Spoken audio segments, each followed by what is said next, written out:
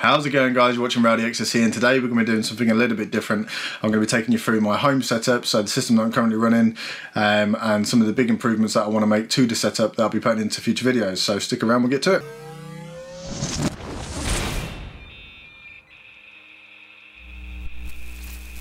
Okay, so I'm going to try and do this in a bit of a vlog style setup, as I think it's going to be far easier to film, and you'll be able to see a lot easier what's going on. As you can see, the system is currently turned off. That is for your benefit, as it does run a MORA-free 360 rad, and that's coupled with 9 EK Vardar fans, 3000 RPM, so that can get really noisy. And obviously I've got 3 fans behind the Nexus Monster, which you see on the top there.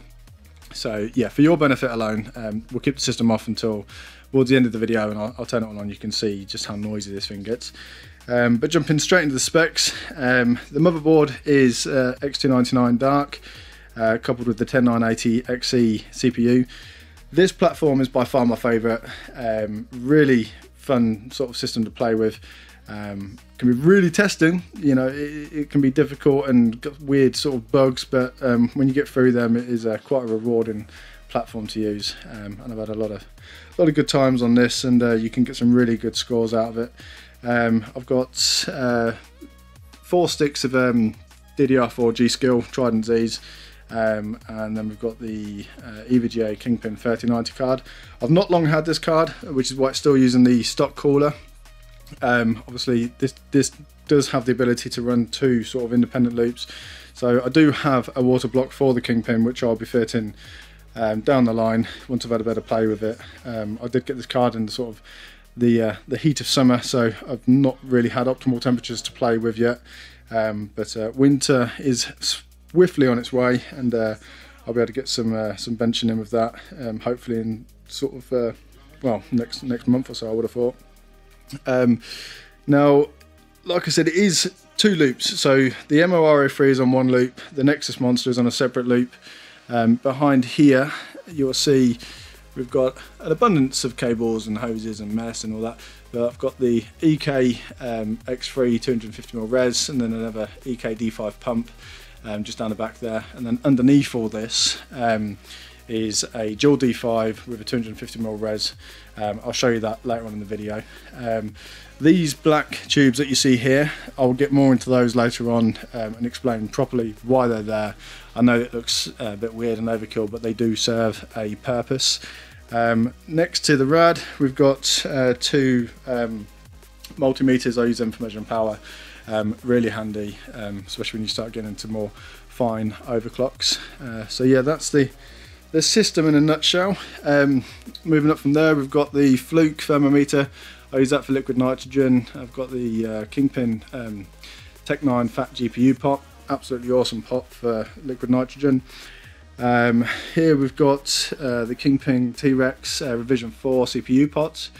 The monitor setup, so this is just sort of a bog standard 24-inch monitor, 144 Hz. This is the one I mostly use for overclocking, as my main monitor is the Samsung Odyssey G9, which chucks out an enormous amount of heat, and when you're overclocking and benching, this system turns out so much heat. So obviously using a monitor this size, which has very little residual heat, just helps take the edge off, as this room can turn into a sauna, and a lot of times you find yourself nearly passing out from the heat, so it just helps with that. I do want to upgrade it to a 27-inch, because obviously now there's quite a few monitors out there which have 27-inch 1440p, so I will be upgrading that shortly, and I'll make a video when I do that. Moving over here, you've got sort of, this wall is pretty much just full of the hardware that I most commonly use. We've got a Z370 Apex, it's got the 9900K, and I think there's some 2 sticks of Z Royals on there. This board is still covered in Vaseline and insulation, as it was used in a liquid nitrogen bench, but I've not cleaned it as of yet. Next to that, we've got the EVGA Dark Z390 board. Absolutely wicked board for the 9900K, really fun to play with. Moving down, we've got the EVGA Kingpin 2080 Ti. Yeah, again, covered in Vaseline and looking pretty rank. Next to that, we've got Kingpin 980. That's on there pretty much just for nostalgic reasons. I love this card. Out of all the cards that I've got, this is just I don't know what it is. I love it. It's just cool. It's just cool looking. There's the water block for the 3090 Kingpin. I'm going to do a video basically on the installation of that and see if I can try and give an explanation on any scalable differences by using that. I assume there will be, because the RAD that comes, well, the AIO that comes on the 3090, I do think is quite limited for what this card is able to do. And next to that one, we've also got another 2080 Ti Kingpin, but that one is dead. Liquid nitrogen killed that one, so it died an honourable death, but very depressing day for me. Like I said, XG99 is my favourite platform, so I actually have two of these boards. I wanted to use one that I just use for pre-testing at home with Watercool, and then one specifically for liquid nitrogen. But I've not actually had this on liquid nitrogen yet, so that's why it still looks nice, clean, and pretty. But I'm sure in a matter of months it's going to look as rank as that one. And then in there we just got 4.6 of DDR4 Dominator. Next to that we've got the EVGA X570 board. That's the dark. This is the AMD board that they did a little while ago. Really, really cool board, and definitely want to be doing more with this this winter. As predominantly it's only sort of Intel that I use, but I'm really looking forward to using that board. So yeah, that's pretty much that one. So that's just my sort of in and out hardware that I use most commonly. I know I look like an EVGA shill, and to be quite honest with you, I'm more of a Kingpin shill. I love the Kingpin stuff. Really good for overclocking. Really easy to use. It just takes a lot of the faff out, in all honesty. And I just like the way they are. It's just cool boards. Peripheral wise, I've got the. You'll have to forgive me. Mouses and keyboards are not really my thing. I'm not that bothered. If they feel nice and they do the trick, that's all I really care about. But I'm pretty sure it's the Razer Widow. That's fairly new. And then the mouse is, I can't remember the model. I think it's like the Corsair MMO mouse. It's a good mouse, but it's getting on now. I've had it quite a long time, and it's starting to get a bit, it's starting to degrade a bit on the top there. I don't know if you can see that. But it served me well up until now. And then just a few water blocks and a sort of Kingpin test mat. So that's pretty much the setup that I use at home, and this is pretty much how it always looks.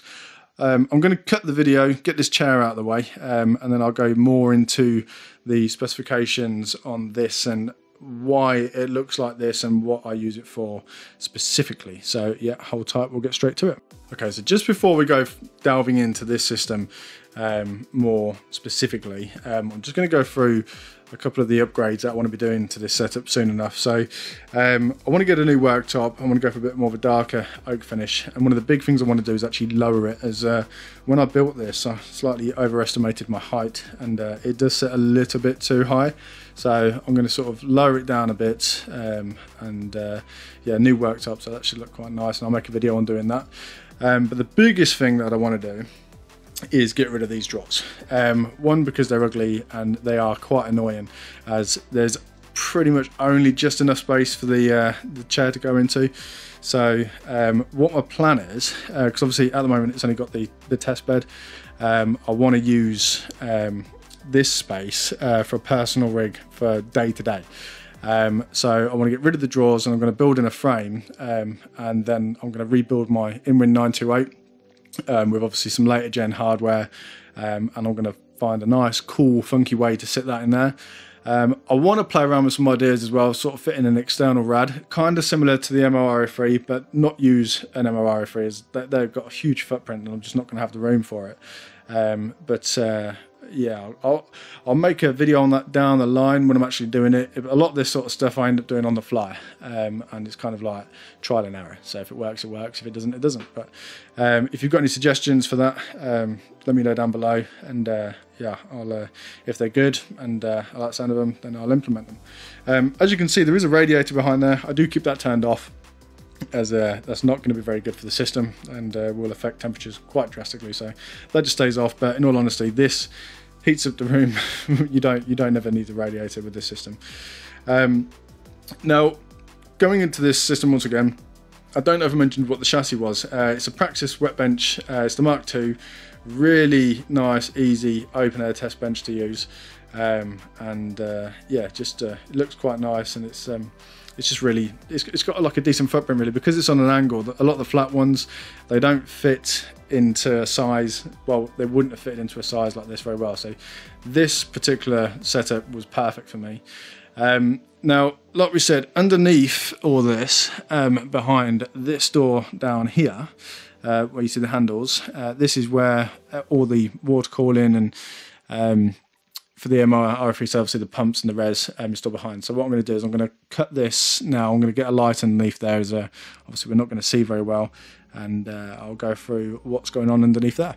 Okay, so the lighting is not the best, but you can still kind of see what's going on. So as you can see, we've got the EK D5 dual pump, and then that's got the I think that's an EK.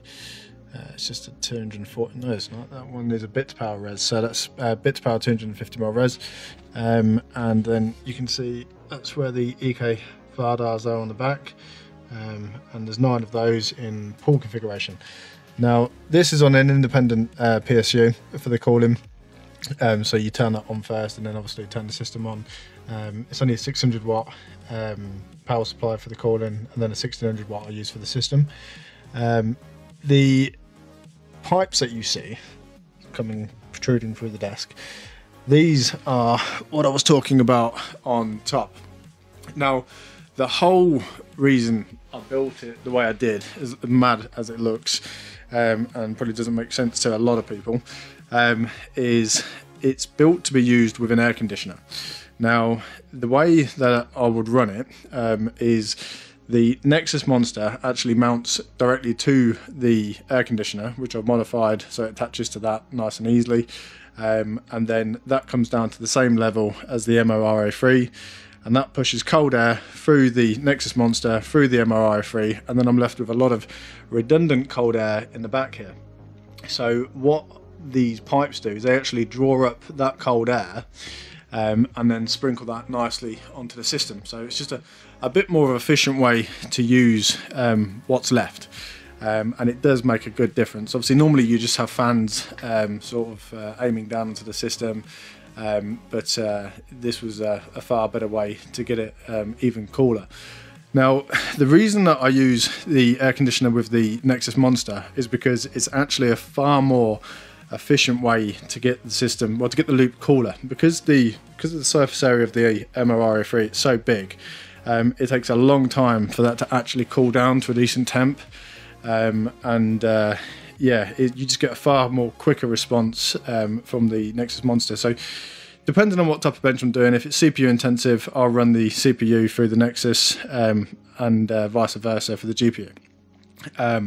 But if you're just on ambient, obviously the MORI3 is better, but with the air conditioner working and aiding it, the Nexus Monster is actually the better performing radiator. And I've had the loop nearly freeze before, which is why I use screen washer fluid for a lot of my systems, as that coolant can go down to far lower temperatures, as obviously you can get down to pretty much 0 on a good winter day with the air conditioner, and because the air conditioner is modified, it never turns off. So obviously you have to be very careful with that if you're ever doing something like that yourself. Yeah, it can get very, very cold in here.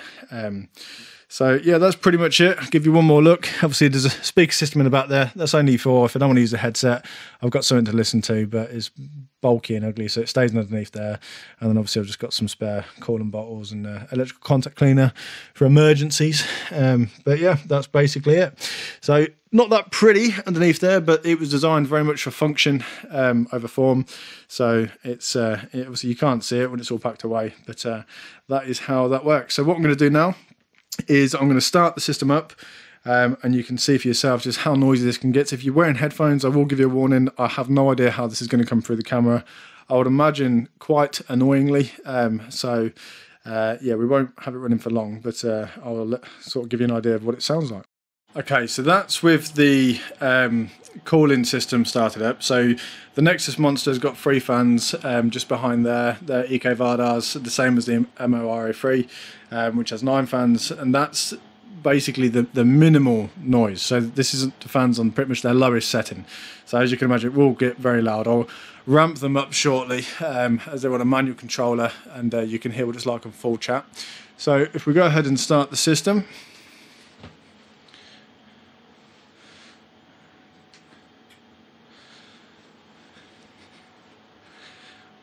As you can see, the AIO, that will also kick up some extra noise. So this is probably, on a minimum, this is the noisiest it will ever be, as normally I'll just be running it with the Nexus Monster and the MO-RA3. And there she is spooling up. It's currently on the Odyssey G9. As like I said, it's been summer months, so I've not really done much overclocking. So it's just been used in a sort of normal configuration to use. So yeah, this is it pretty much on a minimal noise basis, and then if we ramp it up, you can see there'll be quite a leap in noise, and that's the system on full chat. So that's the fans on both the MO-RA3 and the Nexus Monster running flat out. Like I said, I have no idea how this is going to come through the camera, so if this is blowing your head off, I do apologise, but it's only for an example. So if we turn that back down,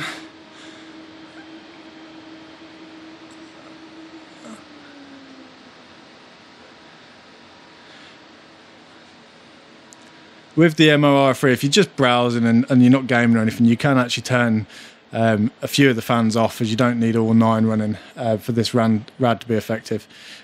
So you can reduce the noise a bit more, but I like to play it safe and just sort of keep them all at their minimum. So yeah, that is pretty much it. That's the system I use at the moment day to day.